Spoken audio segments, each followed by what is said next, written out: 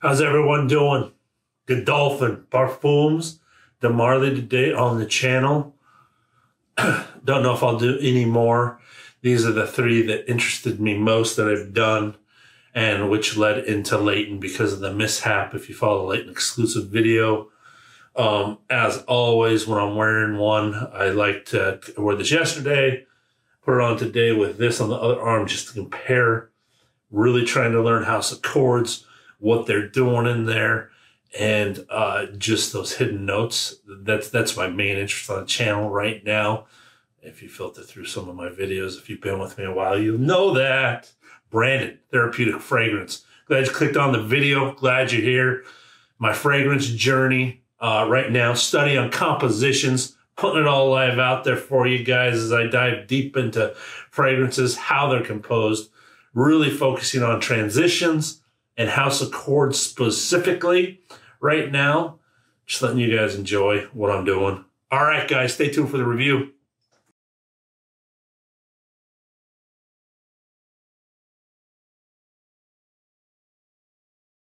All right, Parfums, the Marlaide Godolphin.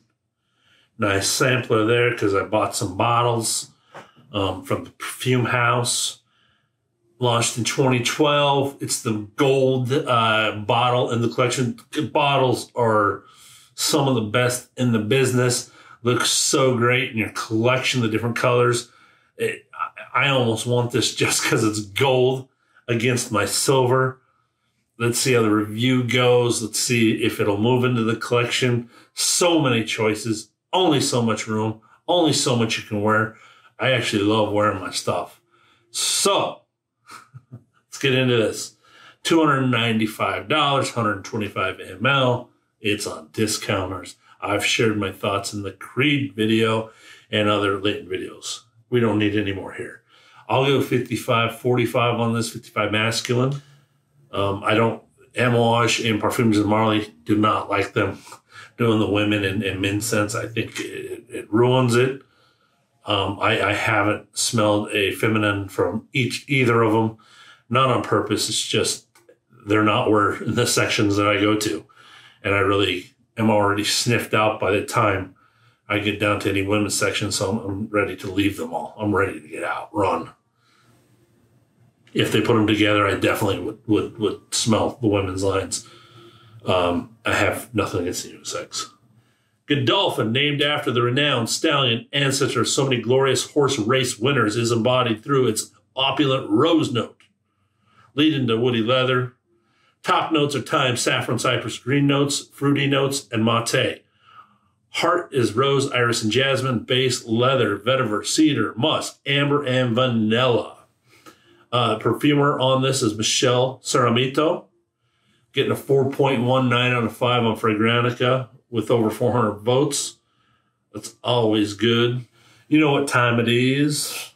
I call this a designer house. I wouldn't call it a niche house once you move into that mass distribution.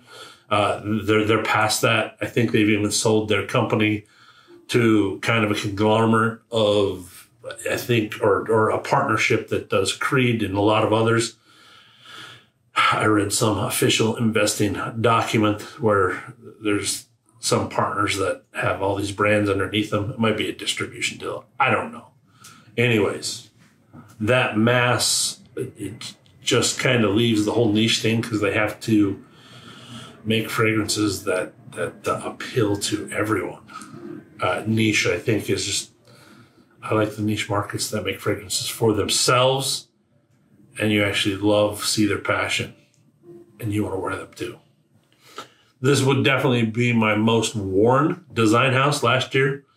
Putting it in that if I did put in the designers, Parfums de Marlaide, I wore the most as far as I'm very sensitive when I put it on. So I know I did the ISO E Super, whatever they're doing, their house chord projects. It's different for me. I'm not going to please everyone or fragrances for myself. I seek out fragrances for myself to enhance my mood, to enhance my life, to enhance everything I'm doing. I have reasons for every fragrance. If you see me on the channel, that's why I'm into the fragrance journey. That's why I buy fragrances, always have, to change my day.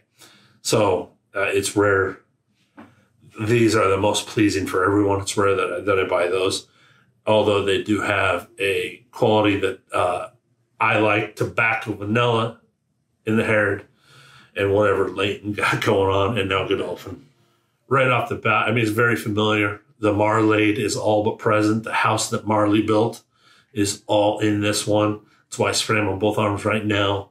You can smell that airy accord, that secret sauce that's in there. The airy thing that they spent so many years developing and then built every fragrance on top of after that. It's in Godolphin to a T.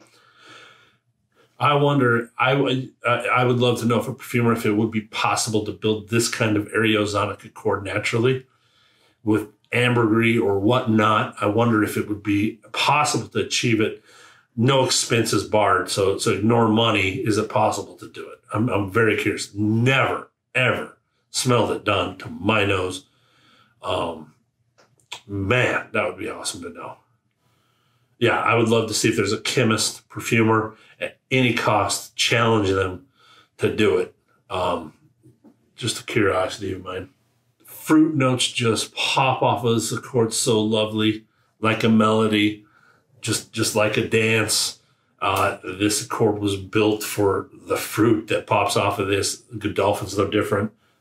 They're like a Disney on ice production, costumes, jumping, spinning, the different character changes all night.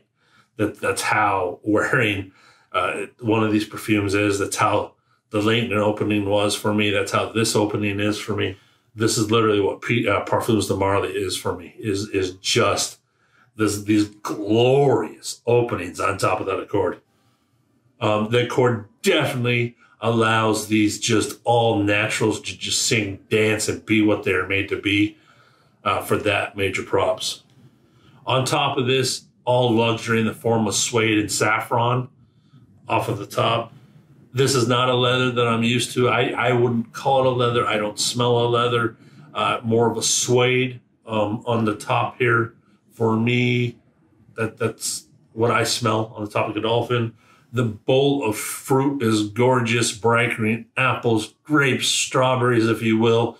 Sort of a fruit punch melody that is formed, and nothing sticks out. No singular thing. Just, yeah, fruit punch that comes together as luxury, as not as something you drink in the morning, but as just elegance and luxury it comes across.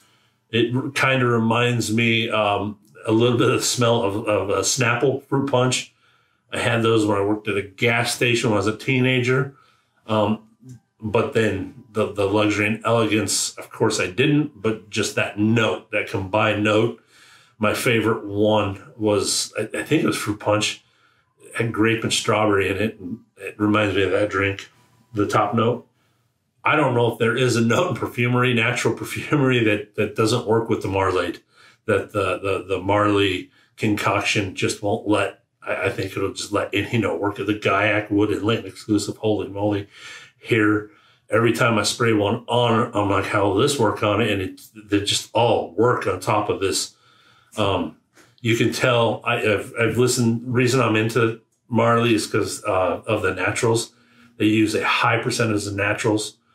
And you can smell what the naturals do on top of the synthetic accord. The heart provides a bit of rose and orris, not powdery, not overly powdery at all. Still crisp, still just a nice orris that doesn't turn powdery. The sharpness of jasmine starts to cut through the fruits and probably keeps that orris from turning powdery. In the dry down, vetiver actually comes through pretty strong, grassy, earthy, not getting the lemon grass smell on the vetiver on my skin, but very earthy and grassy vetiver, with the cedar and pine notes acting as an aromatic on top of that. Fruit dissipates actually slowly. The top of the dry down, we're about 3.5 hours in. That's where the fruit actually starts to fade off, very, very on a slow curve down. I like that. And then that cedar and pine just kind of transition into the wearing of Godolphin.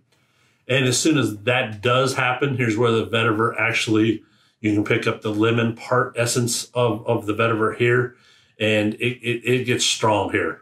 Leather shows up at this point, nice brown leather. The next 2 hours are vetiver leather with just nice soft woods as aromatics. Cedar doesn't come across dark, dry, not too cedary, more white cedar. And that's 2 hours, but your left fruit's totally gone at this point.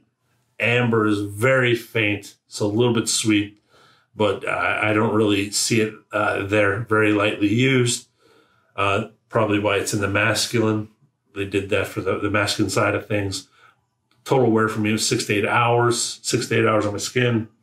Overall, great transitions, top, heart, base. If you love the PDM chord, you're gonna love this, as long as you like that fruit dancing on your skin. Luxurious fruit. I hope I did that justice. It's still, I don't know how else to call it. The fruit's there, but with that accord, I mean, it just smells kicked up a couple notches with just, you're like Leighton exclusive. I said, you're just in a fancy, fancy room on a yacht. Here, sure, you're in a fancy room, just upper class kind of feel to it. I don't believe in the upper class. Of course it exists, but I mean, just that kind of feel. Godolphin Perfumes de Marlaide scoring. Originality branding, 11 out of 15. Projection and sillage, 4 out of 5. Longevity at 4 out of 5. Composition as a whole, 21 out of 25. Ingredients and price to ml, 18 out of 25. The top, a 10 out of 10. The heart, a 3 out of 5. The base, a 7 out of 10. Total score of 78. Decant this, guys. This is a signature scent. Could be worn all year long. Who do I see wearing this one? James Roday.